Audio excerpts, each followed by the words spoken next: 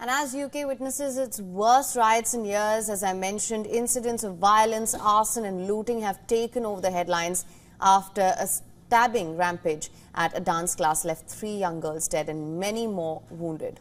Immediately after the attack, rumours started circulating on social media about the background of the British-born 17-year-old suspect. And these false posts claimed that the suspect's name was Ali al-Shakati, an asylum seeker and a Muslim immigrant.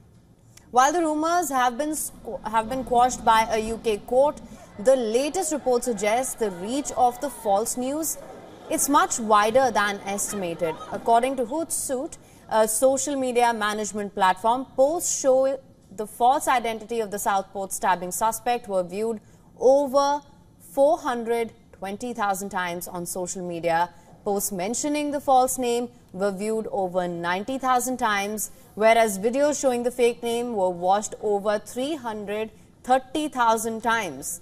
Meanwhile, the false information was shared in over 4,500 posts across X, Facebook, YouTube, Quora, Reddit. On the day of the stabbing alone, more than 2,600 posts mentioned the false identity. What's alarming is that most of these posts particularly focused on the asylum seeker claim. The data shows how the misinformation spread like wildfire in a matter of hours, having been picked up by thousands of individual users and shared among communities. And is a classic example of how misinformation can lead to actual violence.